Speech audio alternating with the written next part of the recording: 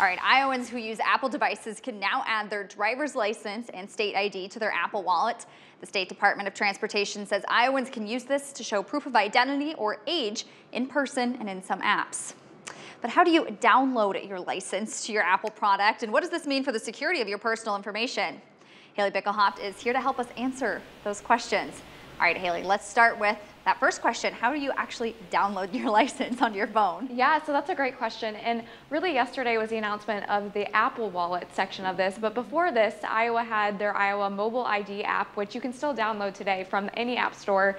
You can also get this on Samsung phones as well. And so when you go into the Apple ID, if you're going to focus on that, you click on the Wallet app, hit that plus sign in the top right corner, and then go ahead, take the pictures. It prompts you what state you're in, take the pictures of your license, and then there's a short identification portion where you send in selfies of yourself, and the state then approves that it's you. Okay, so you also found out that Iowa is not the first state to have something like this, right? Yes, so the Apple website says that it's the 6th state now, with states like Maryland, Arizona, Georgia, just to name a few that have already done this.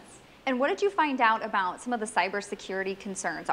Do people need to be worried about that? And I think that's one of the ultimate questions here, but the experts I spoke with today said that this could actually be more secure than carrying around your plastic ID. They said because of the authentication measures with your face and your Touch ID, as well as the way this is stored in the cloud, that they think that this could be a better, safer way to go about things. That's super interesting. I know that's a question a lot of people will be wondering about. Last thing, do we know what places will accept this kind of ID? Can this replace you having to actually carry that physical ID? No, keep your physical ID on you for sure.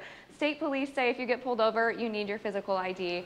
And also airports, there's 2 airports, Des Moines Airport and Cedar Rapids, that will take this form of ID, but lots of other airports across the country that won't, and you don't want to get stranded.